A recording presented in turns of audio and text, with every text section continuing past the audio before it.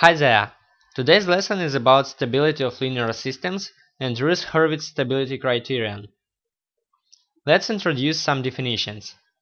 Let 1 be a linear system defined in the region omega. Suppose there exists a unique solution of Cauchy problem for any initial conditions. Definition: x star of t is called a stable solution of system 1 if the following conditions are satisfied. First, x star of t is defined on this region. Second, small delta perturbation of initial conditions leads to small perturbation of the solution of the problem 1. In case the second solution asymptotically tends to the original solution, then we call x star of t asymptotically stable solution. Here you see graphical interpretation of these two definitions. On the left side you see the solution of the perturbed problem. It is inside the epsilon tube of the original solution, so the solution is stable.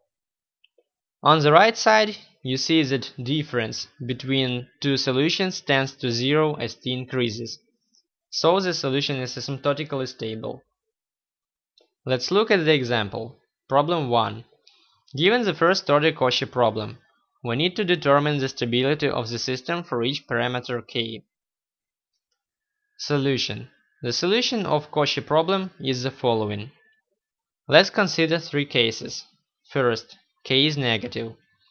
Then the absolute value of the difference between the original and perturbed solution tends to 0. So the solution is asymptotically stable. Second, k equals 0. In this case, the solution is a constant, so it is stable but not asymptotically stable.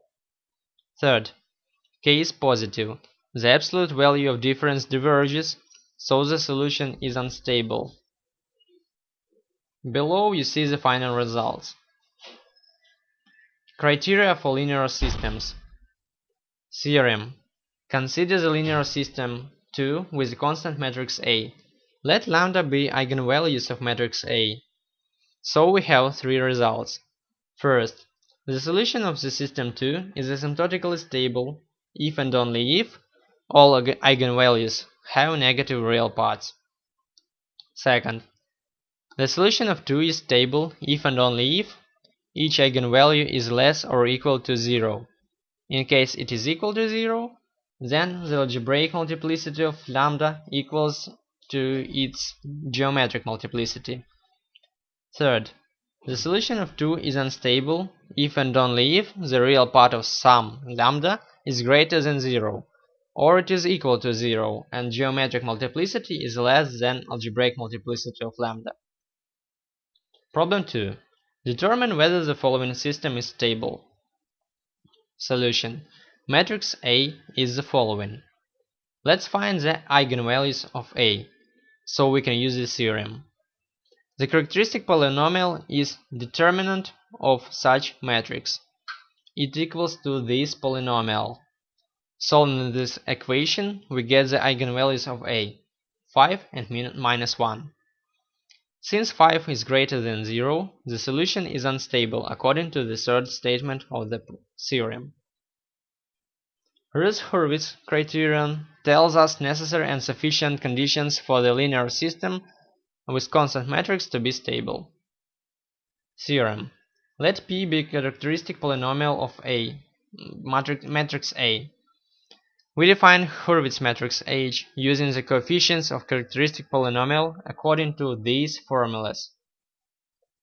Then the system 2 is asymptotically stable if and only if all the leading principal minors of H are positive.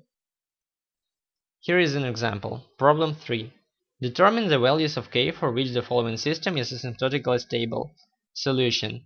In this case, matrix A is 2 minus 7 for k. Let P is a characteristic polynomial. It is defined by this expression. Hurwitz matrix is determined in such a way. Leading principal minors of H are the following. According to Routh-Hurwitz criterion, they must be positive. Solving these two inequalities, we get the interval for k of asymptotic stability of the system from minus 14 to minus 2.